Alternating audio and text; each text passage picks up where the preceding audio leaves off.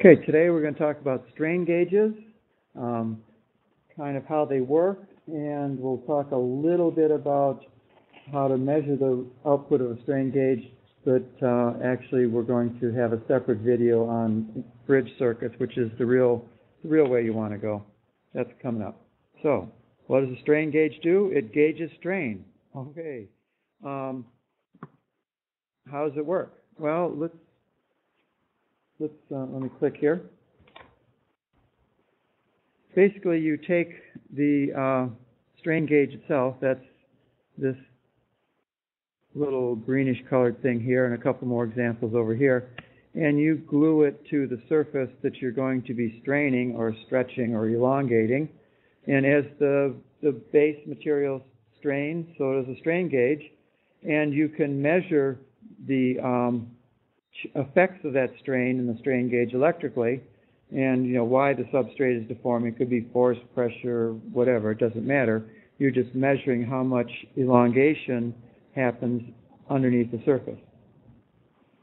So basically what happens in the strain gauge is the resistance of the device is a reasonably linear function of its deformation. You have for a metallic strain gauge, you essentially have a piece of wire that just gets wound back and forth, back and forth, back and forth, back and forth. So as you strain it or stretch it like this, you stretch those wires and the resistance of those wires change, and you can measure the change in resistance. And that was just a change in the length. You caught that. So it's active along that way. If I stretch it this way, I don't really stretch those wires much, so you don't get much indication of strain, and that's a good thing. If I need to measure strain in a couple of different directions, I can use a couple of strain gauges, but since they're fairly directional, I can separate the strain in this direction from the strain in that direction if I use another strain gauge. So our input is whatever force, pressure, torque to some mechanical thing. It's going to elastically deform whatever we have the strain gauge glued to. That deformation deforms the strain gauge, and that results in a change in the resistance of that strain gauge. So what causes the resistance to change, and how does one measure resistance variation? Well, that's where we're going to go. So let's look at the strain gauge itself, and we can say that the resistance if we assume that the resistance changes, we can say that the resistance at any point in time is the nominal resistance, R0, for the gauge in relaxed state, plus some change in resistance.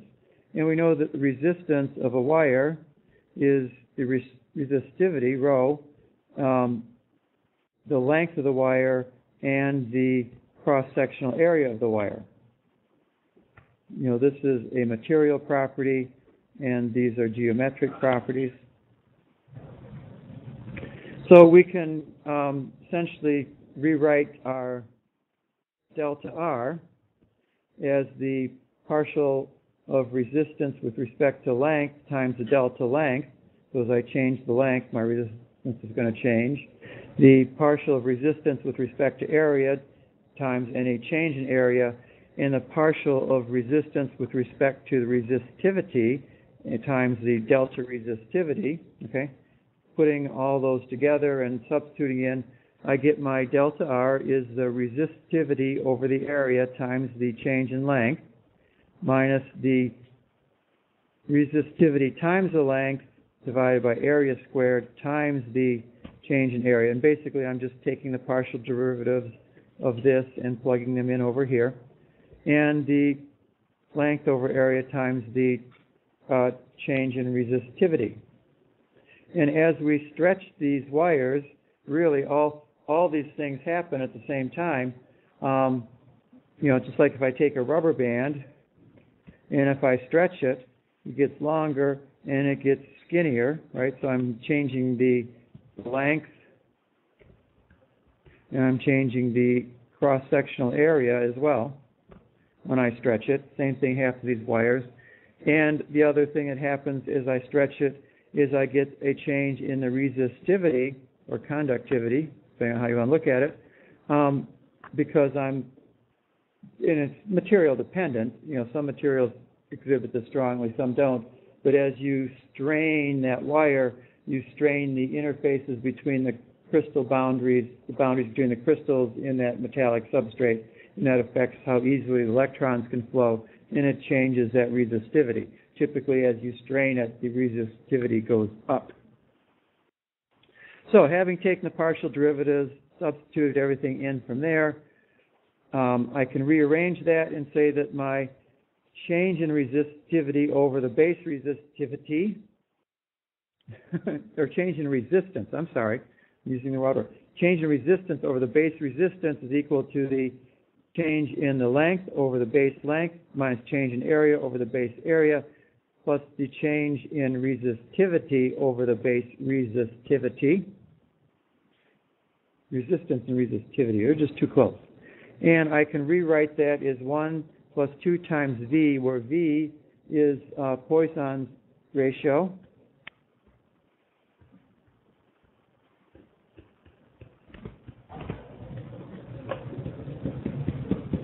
And that's the ratio of the transverse to the axial strain. That's essentially the change in diameter versus change in length as you strain something. And epsilon is our strain, and that's unitless because and so is Poisson's ratio.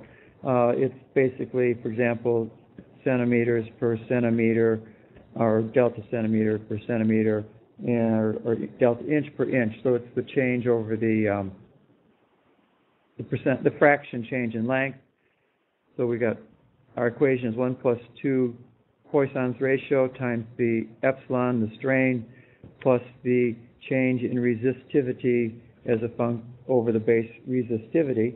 So we can put those all together in a one simple number because they all tend to go together for any given material, which we define as the gauge factor.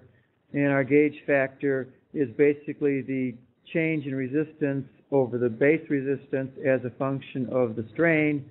And if we substitute in here, we get with that equation, and we end up with simply our change in resistance over the base resistance is equal to this gauge factor, which is a constant based on all of this, times the actual strain. Okay, well, not all of that because the strain is out. But it's a constant based on the material properties and in the geometry of the device.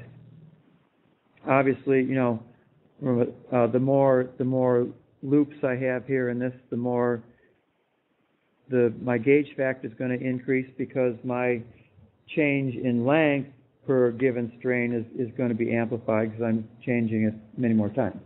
Okay. So what are values for gauge factors and things like that?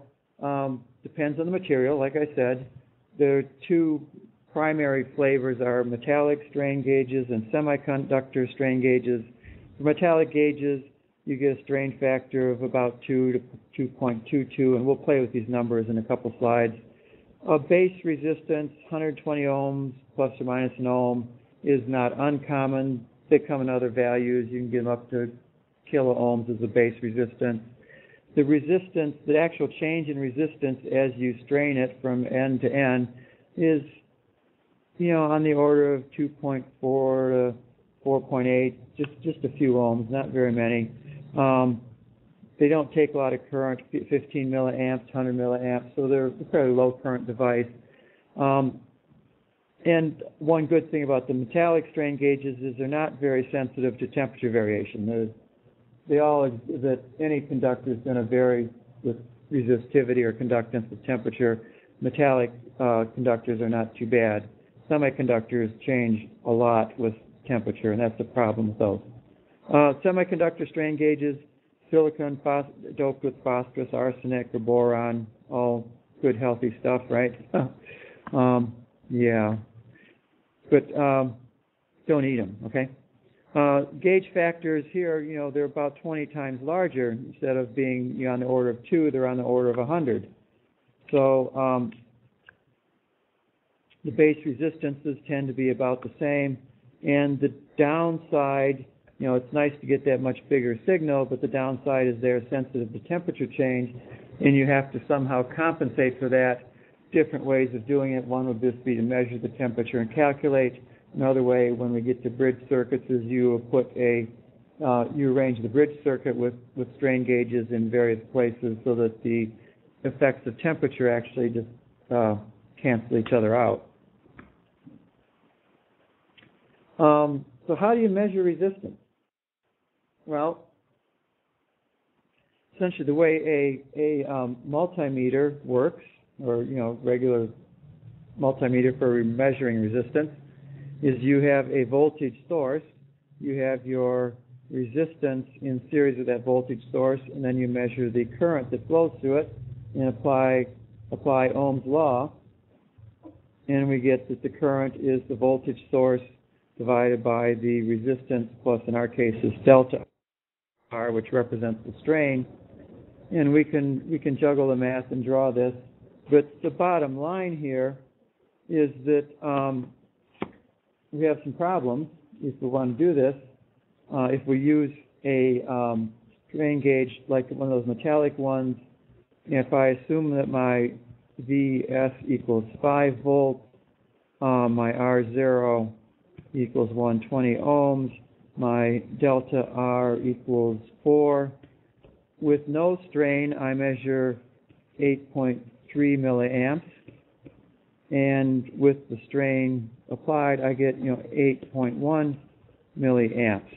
So it's not much change in the amperage as a function of that strain. Plus, I have this big offset. I'm starting out at around 8 milliamps. Okay.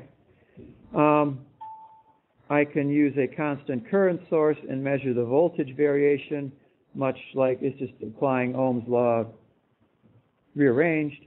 And here, using my numbers again, let me finish the animations. I think that's everything. If I have a 10 milliamp source and I use the same gauge as above, I get 1.20 volts in one case and 1.24 volts in the other.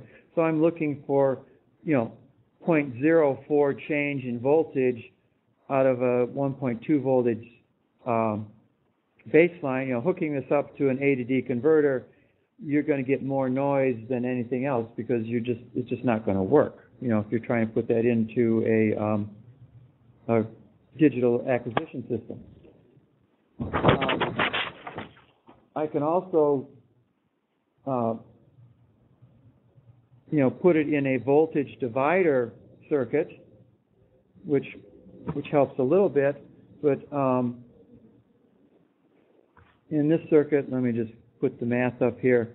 My voltage output is basically a function of both of these resistors because, in Kirchhoff's voltage law, I've got a voltage through here, and VR1 plus VR0 plus delta R equals my voltage source.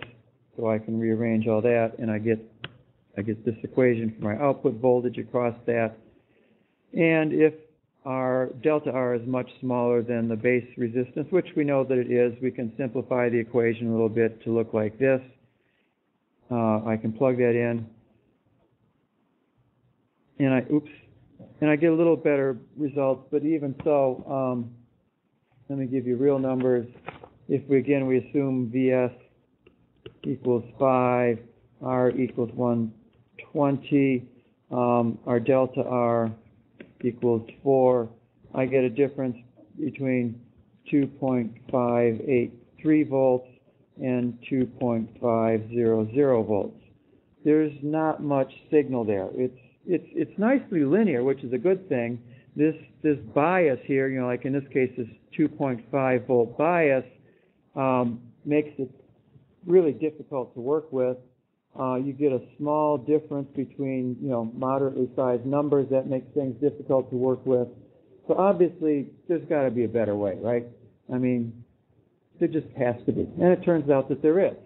And in the next video, we'll talk about Wheatstone bridge circuit and those have a lot of nice properties that essentially get rid of this bias and leave us with just a change in voltage around 0 that we can easily amplify and work with, and life is much better. So, I hope that was interesting, or at least didn't put you to sleep. Maybe it didn't talk long enough to put you to sleep. That's it. Thanks. Bye.